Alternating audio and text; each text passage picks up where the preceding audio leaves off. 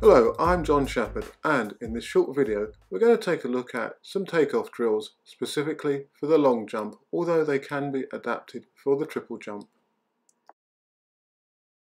You're going to see a mixture of drills in this video, some that I've used for many years and others that I've more recently come across when attending the European Jumps and Sprint Symposium in Sweden. So you can see us here putting into practice some of the drills.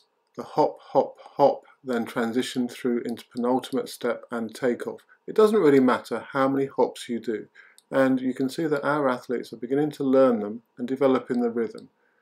Try not to lower too much in the transition into the jump, but make the steps quick.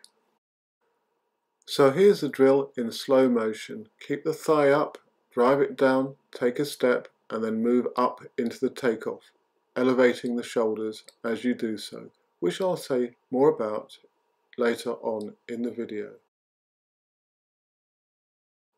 Now we're also combining the drill with the elevated arm action, although this is a slightly different variant where there's a marching and then the takeoff.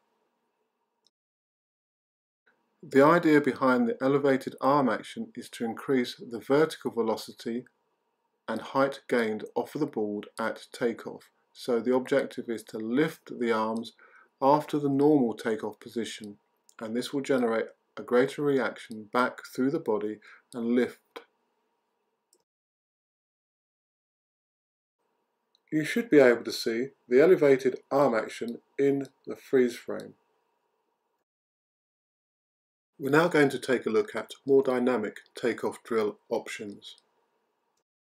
So here's Sarah and then Lucy performing one of the drills where you take off, land on the free leg, but elevate the arms and then rotate the back arm up overhead.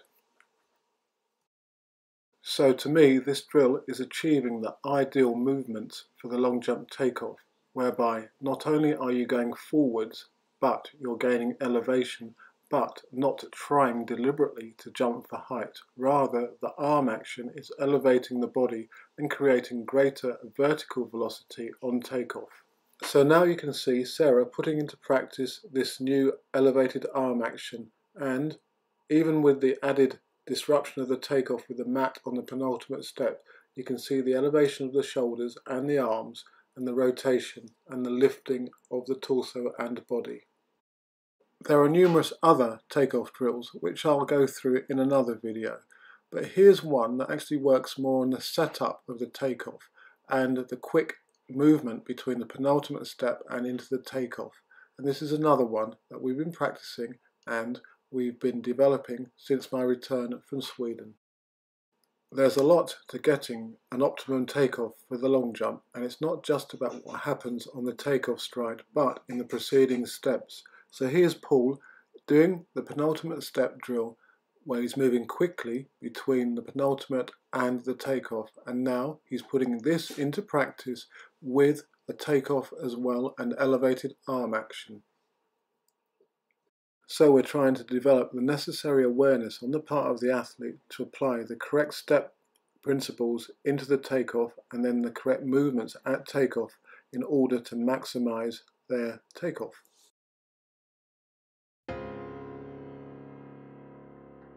Carried away a little bit and I ended up producing this, which is the Jumper magazine.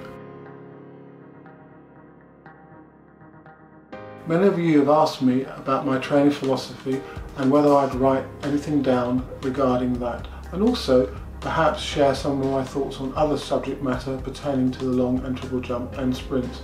I produced a magazine, a digital magazine format.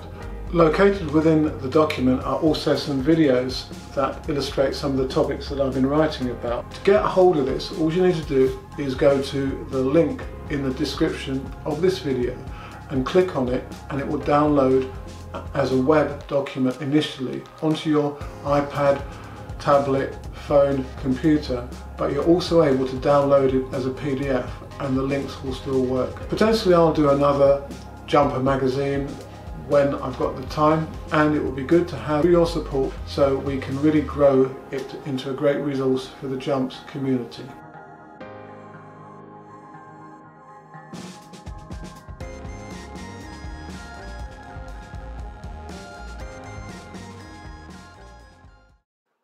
As usual, thanks for watching and good luck with your training and competition, and do subscribe to the channel and leave any comments you may have in the section below or through my other social media.